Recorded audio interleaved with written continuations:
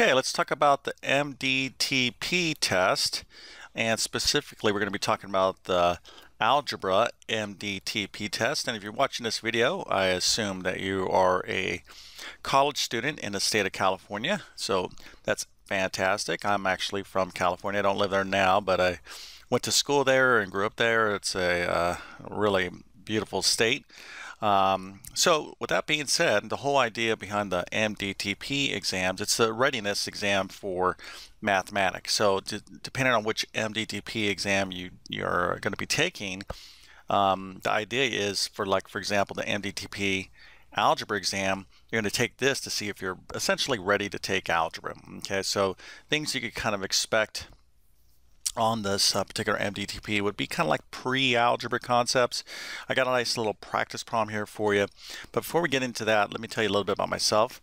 My name is John. I'm the founder of Tablet Class Math, middle school and high school math teacher, even taught beyond that. But been in education for many, many years. So what I want to do here is just give you a little kind of pop quiz. You should be able to handle this particular type of problem. Certainly you would need to know how to do this accurately to be ready for algebra. Now if you don't get this problem right, it's not the end of the world, but at least it should highlight some weaknesses you can kind of start working on. Now before we get going here, I want to let you know that I actually have a specific real comprehensive test prep course for the MDTP Algebra Readiness test.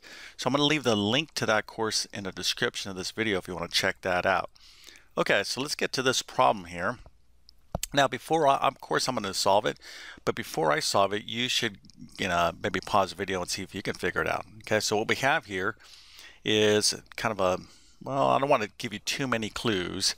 Matter of fact, I'm not going to say much. So at this point of the problem, you should just pause the video if you think you can figure it out. Do not use your calculator. Do this by hand. Okay.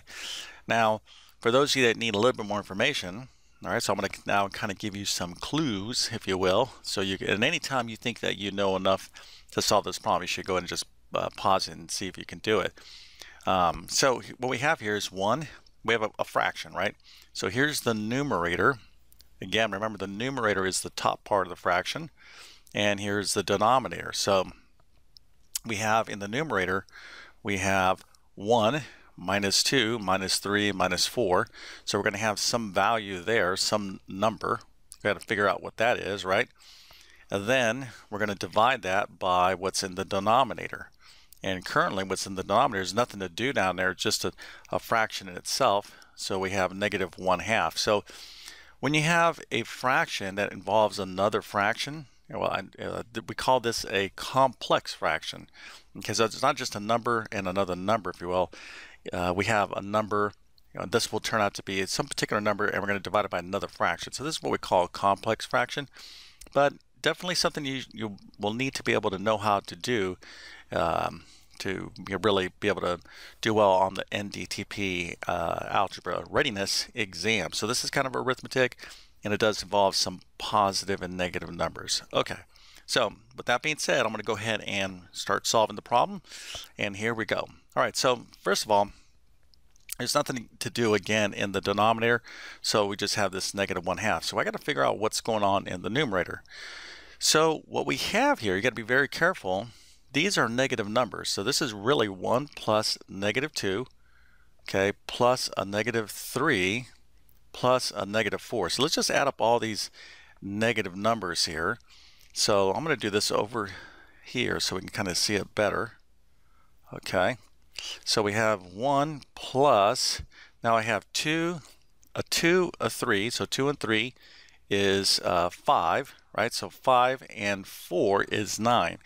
So all this here is negative 9. So let's just double check this again. 2 and 3 is 5, and then 5 and 4 is 9, okay? And they're all negative, so this is going to be a negative 9. So we're going to add 1 plus a negative 9, and when we add this up, hopefully you're pretty good with your positive and negative numbers. This is negative 8. Okay, so our numerator is negative 8. So if you got this part correct, then that's excellent. Okay, now before we go any further, let's take a look at something. So I have in the numerator a negative number, and in the denominator I have a negative number. So what do you get when you divide a negative by a negative? Okay, so any negative number divided by another negative number, the answer is going to be positive. Okay, so these are basic things that you definitely need to know to be ready for algebra. Okay, so a negative divided by negative is going to be positive. So this answer here is going to be positive. So I can kind of just forget these negative signs, if you will, okay, because I just know my final answer is going to be positive. But so what I have to figure out is what is 8 divided by 1/2, okay? What is 8 divided by 1/2? Well, when we have a complex fraction like this, the easiest way to look at this problem, so I have 8 divided by 1/2, is to write it differently, okay? So if you listen to what I'm saying 8 divided by 1/2. Well, that's the same thing as saying 8 divided by 1/2. Okay, so this right here, let me go ahead and just highlight this better for you. 8 divided by 1/2 is equivalent to the fraction 8 divided by 1/2. You see what's going on there?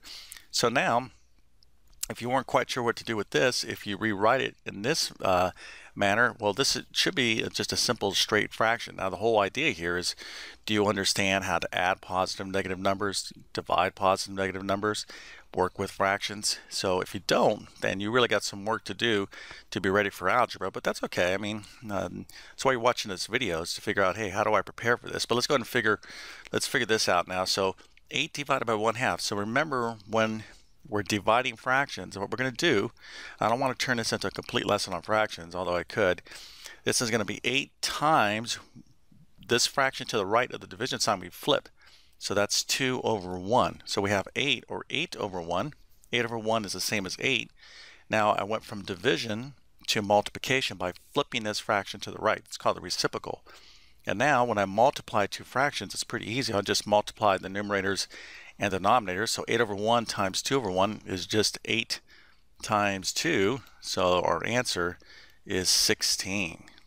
So that's the answer here. And if you got that, then that's pretty good. Okay, so but again, this is by no means like the end all be all for what you want to study and be ready for the MDTP Algebra test, readiness test.